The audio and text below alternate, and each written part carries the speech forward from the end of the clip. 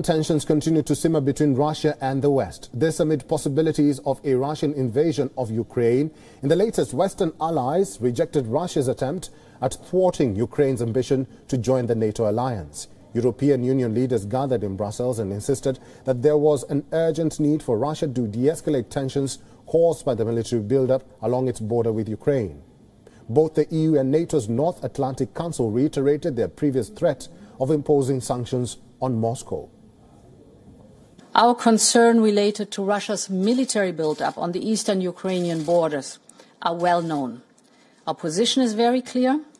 We maintain our call on Russia to de-escalate tensions and refrain from any further aggression. We would like to be in a situation where relations with Russia are good, but this is very much depending on the choices made by Moscow. So let there be no doubt. If Russia were to move against Ukraine, the Union will be in a position to take sanctions that could extract a massive cost.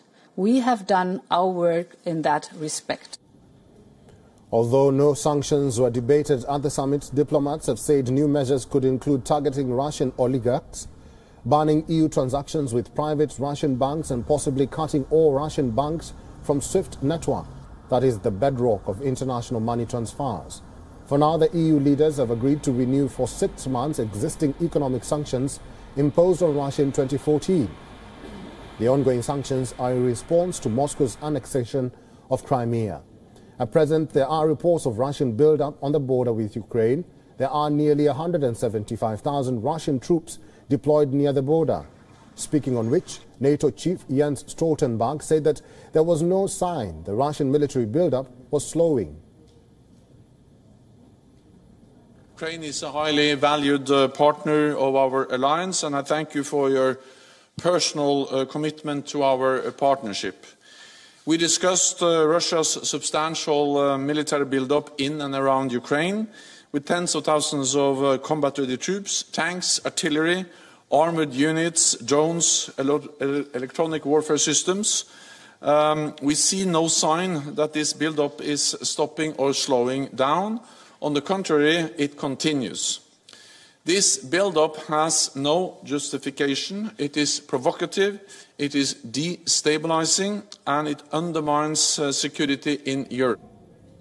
Russian President Vladimir Putin has said he wants direct dialogue with U.S. counterpart Joe Biden to resolve the standoff. Putin seeks security guarantees in order to retreat troops. Russia even handed a list of security demands to U.S. Assistant Secretary of State Karen Donfried. Kremlin spokesperson Dmitry Peskov said that it is unlikely, or it is likely, that President Vladimir Putin may hold another round of talks with his American counterpart before the end of the year. However, there have been no firm agreements yet. Ukraine's President Volodymyr Zelensky, who attended the Leaders' Summit in Brussels, made it clear that he wanted stricter sanctions against Russia, though he also considered for the first time that he was ready for talks with Moscow, be it in any format. WION is now available in your country. Download the app now and get all the news on the move.